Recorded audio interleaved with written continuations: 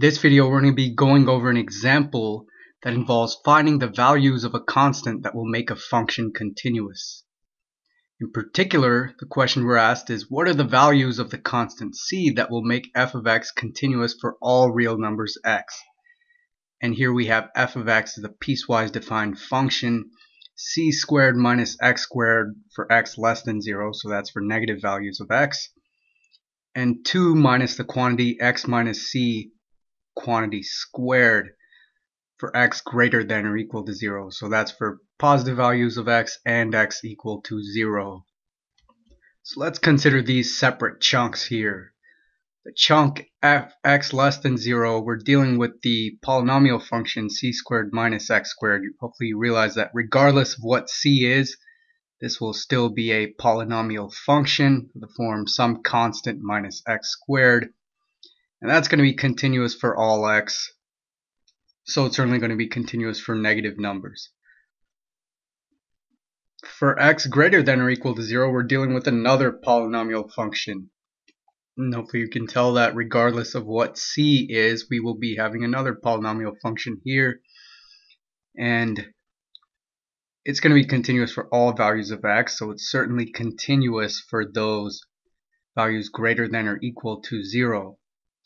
So the only potentially problematic point that we have here is the point x equals 0, wherein the limit coming in from the left is going to be dictated by this function c squared minus x squared, and the limit coming in from the right as well as the function value is going to be dictated by this function 2 times the quantity x minus c squared.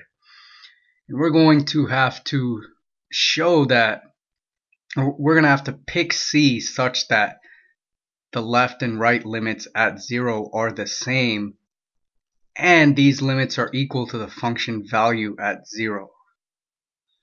Okay, so what are we going to do? Well, we know that we're interested in the point x equals 0 specifically, so let's write an expression for the limit coming in from the left.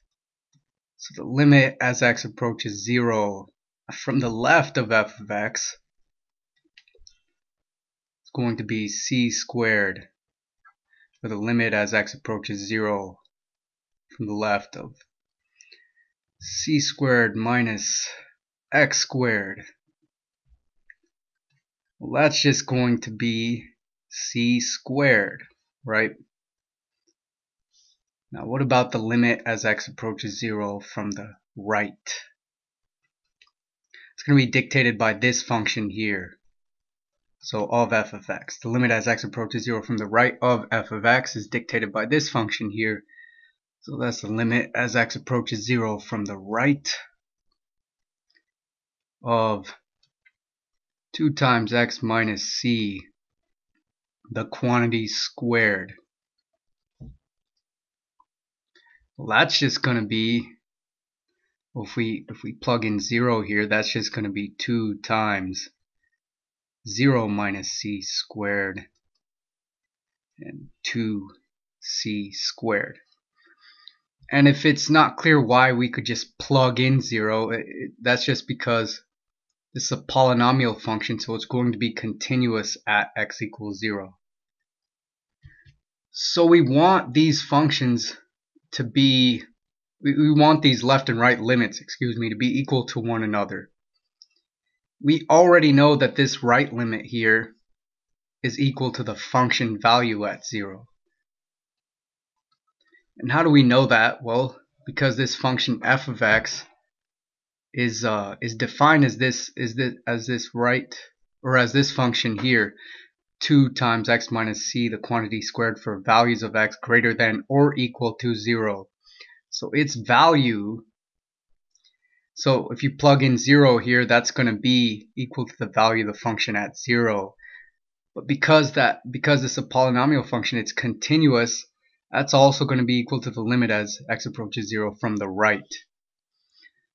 So we already know that f of 0 is equal to the limit as x approaches 0 from the right. To show that it's continuous at 0, or to figure out the value of c that'll make it continuous at 0, we just have to set these left and right limits equal to one another. Well, that just amounts to setting c squared equal to 2c squared. Well, what's the value of c that'll allow c squared to equal 2c squared? Well, if we subtract c squared from both sides, we get 0 equals c squared, or c squared equals 0. Well, if something squared equals 0, the something itself also has to be 0. So this implies that c equals 0. And remember, these three dots arranged kind of in a triangle just mean therefore. So c equals 0 is the value of c that will make this function f of x continuous for all values of x. Remember, we started out by noting that we know it's continuous for all values other than 0 because these are polynomial expressions. Both chunks of this function are polynomial expressions. So they're going to be continuous wherever they are. They're going to be continuous for all values of x. The only issue is we have different chunks, different polynomial chunks right at x equals 0. So we need c such that the f of 0 is equal to the limit as we approach 0 from the left, dictated by this function, is equal to the limit as we approach 0 from the right, dictated by this function.